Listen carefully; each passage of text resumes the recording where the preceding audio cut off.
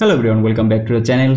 Intel's brand new workstation graphics card, the Arc Pro B60, has been listed in US and the price is way lower than most of us expected. Let's get into the details. Before that, make sure to subscribe for future GPU news. The listing coming from Central Computers, which is currently selling the ASRock Intel Arc Pro B60 Creator Edition for just $599. What is exciting is that this isn't just a rumor. The card is now on sale with 24 GB of memory. This is not a dual GPU version, which as far as we know remain exclusive to Max and Turbo series for now. But at least this confirms this card is available in stock. But after some time, Creator Computers actually removed the card.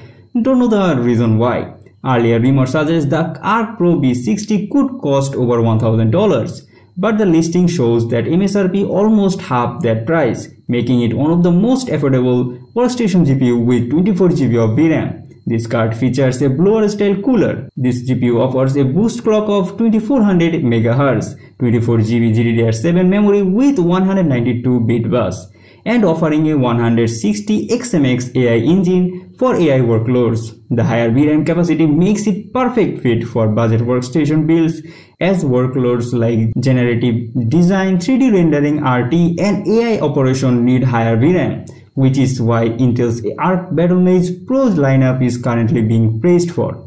Not long ago, the budget Arc Pro B50 made wave by offering 16 GB of VRAM in the 300 to 400 price range, and it quickly climbed to the top of Newegg's best-selling workstation GPU. The Pro B60 is basically the bigger brother, doubling the VRAM to 24 GB and still staying under the 600 marks just to make it most budget-friendly workstation.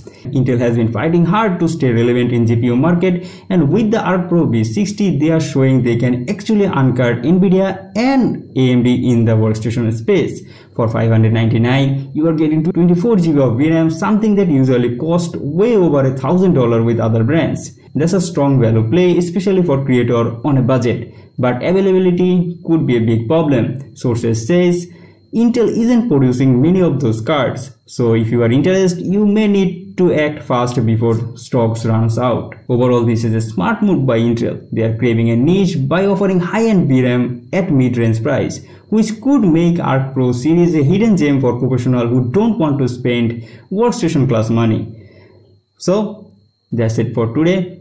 Hopefully you like the video and make sure to subscribe. And if you want to watch video about Intel Nvidia partnership, click here, and for B50 details, click here. Thank you.